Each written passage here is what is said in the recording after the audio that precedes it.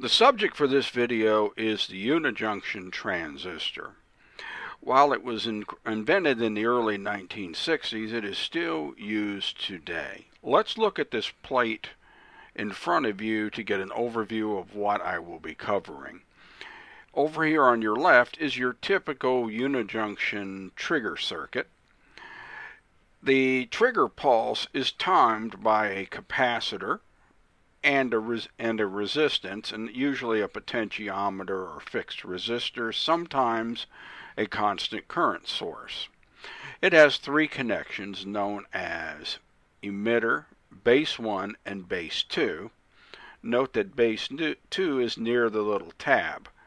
These come in two types largely that I'm concerned with is the 2N2646 and the 2N2647. They come in a little metal can with this tab here. And so on the output, E produces a sawtooth waveform that we have here based on the RC time constant of this capacitor and the resistance here. It will operate from 5 to 20 volts. In my test, it probably goes higher. As I said, E has a sawtooth, but B1 is of great interest because it produces a spike. I'll look at a larger blow up of this oscilloscope waveform shortly. It produces positive going pulses that are used to fire SCRs. The frequency of the pulse rate is by the formula R times C times the natural log of 1 divided by 1 minus N, and take the reciprocal of that result and gives you the frequency. N is known as intrinsic standoff ratio, which we will cover momentarily.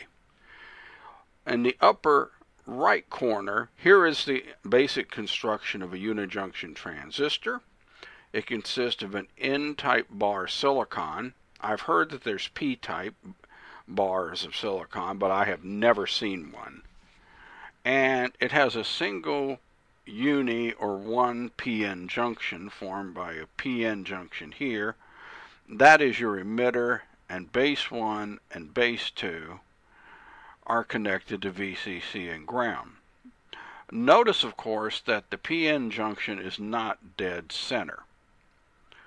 Looking to the right of this, in this small drawing here, we have the resistance from this center point, which is the PN junction, represented by a diode.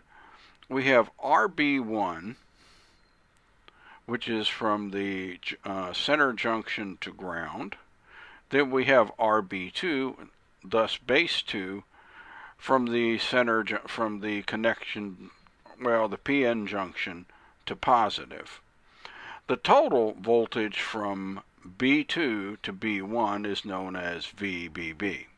All right, let's look down closer. Oh, one thing. We will be dealing with a concept known as intrinsic standoff ratio.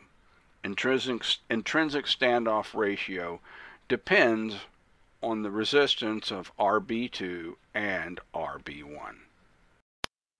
All right, here is a blow up of the waveform you've got. This is the charge circuit on E as the capacitor charges up through a resistance, and you notice it has it's not a linear curve. It's sort of, as you charge up, you're going to end up with the RC time constant business. I'll show you that momentarily. And when it reaches a certain breakover point, it quickly discharges massively. That's what you see here. This breakover discharge point is this point here. As you discharge the capacitor,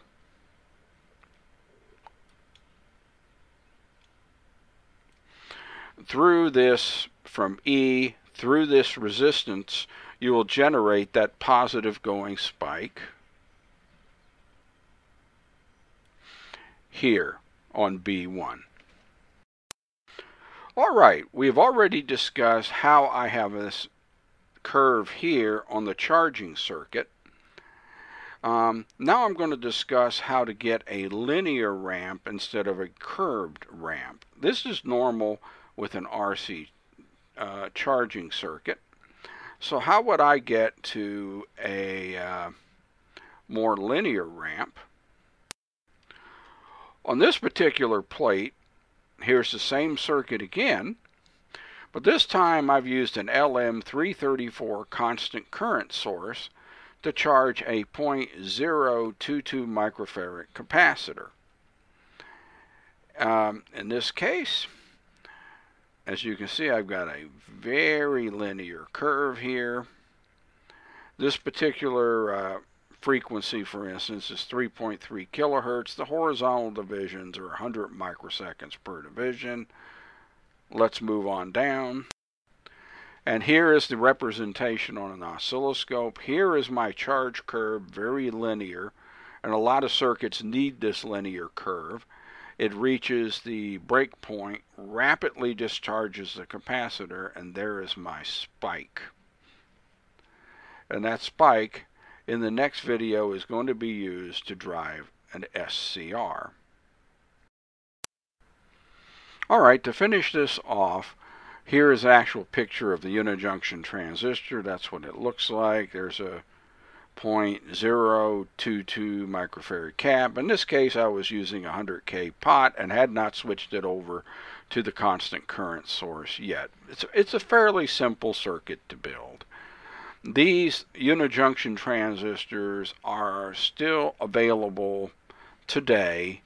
Particularly Newark Electronics has thousands of them. They're going to cost between $1 and $2 each. I bought 5 off of eBay. They were new old stock for $6. Plus I had some I salvaged out of some scrap industrial boards. And so we're going to, okay, that's going to complete this introduction to Uni-Junction transistors.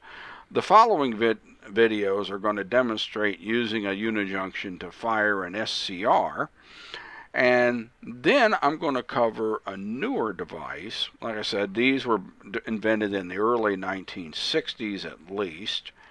We're going to look at a programmable Uni-Junction transistor later on. Thanks for viewing this video. Visit my website at www.bristolwatch.com. Thanks.